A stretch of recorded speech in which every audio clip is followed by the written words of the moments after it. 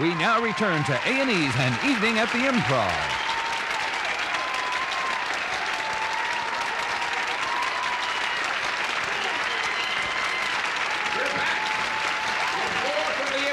What a great audience!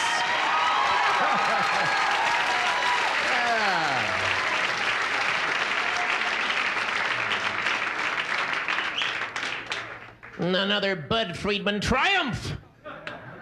I'll let you in on a little secret. Bud was responsible for getting me cast in a new Bette Davis film. Seriously, I'm serious. One night, not too long ago, I dropped by here at the Improv. I was celebrating my engagement, and Bud introduced me to the director of Wicked Stepmother. And bingo, I got the part. Not the Wicked Stepmother, but another really good part. Seriously, right here at the Improv. Isn't that great?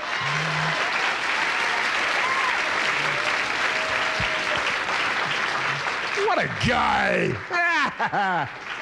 We like to kid Bud a lot, but, you know, he has been a real friend to many performers through the years. Like our next talent, Stephanie Miller is a morning radio personality from Chicago on WCKG and was the first performer to appear on the stage at our grand opening of the Chicago Improvisation. Let's welcome her tonight on our stage, Stephanie Miller.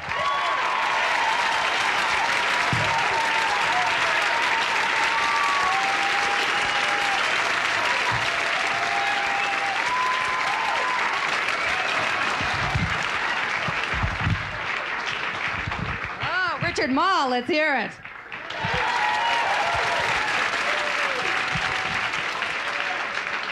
Oh, all right. Hollywood, the Improv. Are you guys excited or what?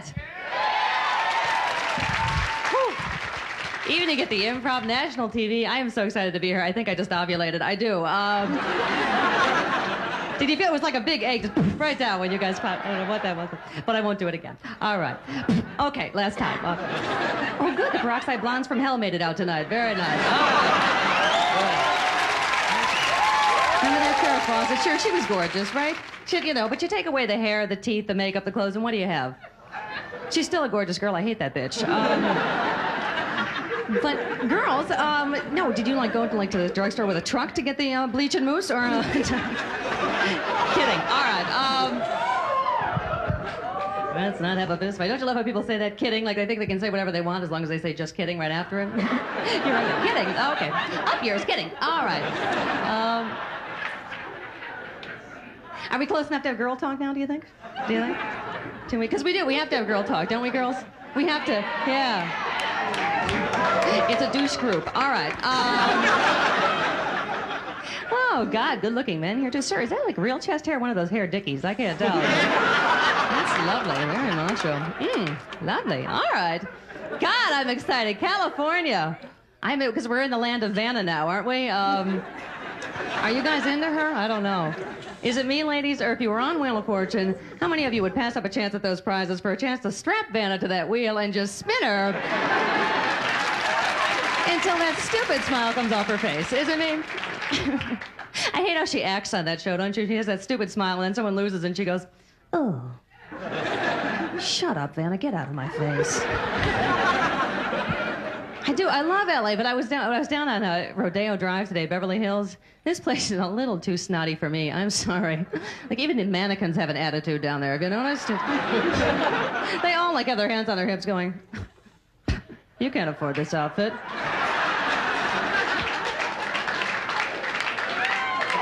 Don't even stop, you drooling bag woman.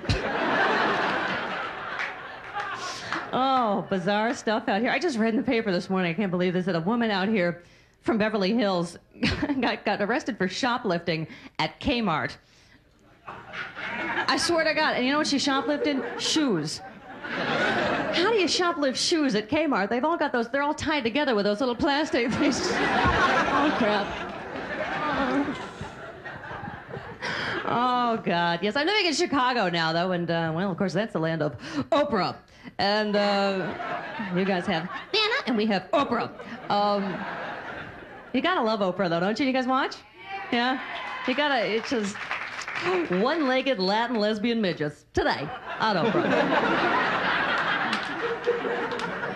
Women who've murdered midgets and then married them today on Oprah. She's like one of those little dogs in the back of your window today on Oprah. I don't know what it is about. Who else do we have? Dear Abby, of course, is from Chicago. Is this embarrassing? Have you ever seen her like on the Tonight Show or anything? Thank you very much, Johnny. Wake up and smell the coffee. Yeah, thank you very much.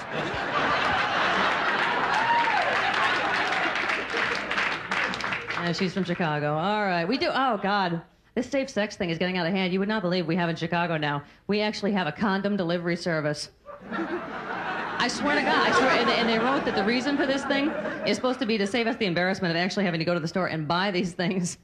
And, of course, it's not embarrassing at all to have to call this place and have this truck pull up in front of your house. Here you go, Miss Miller. Your condoms. Thank you very much.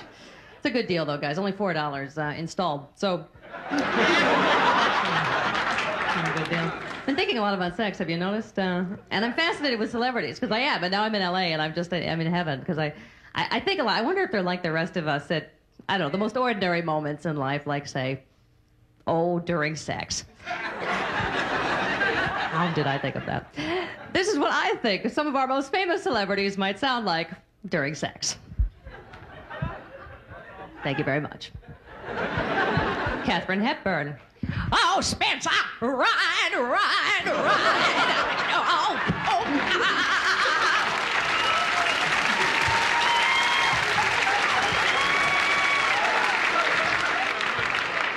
Mary Tyler Moore.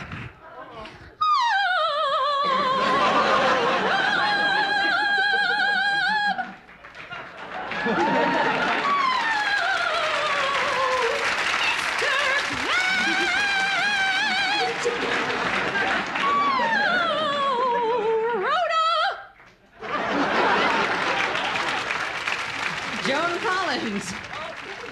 Ew, Blake. Ew, dicks. Ew, dopey, grumpy, sleepy, sneezy, dancer, prancer, dogs.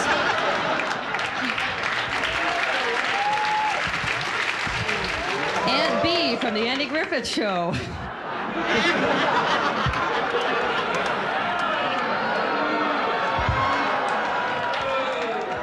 All right, I won't do it. Andy, open.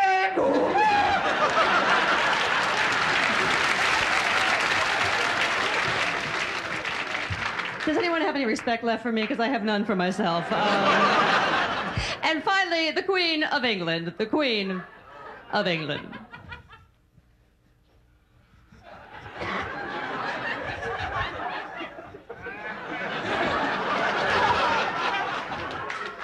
I've arrived. Thank you very much. You've been great. Good night.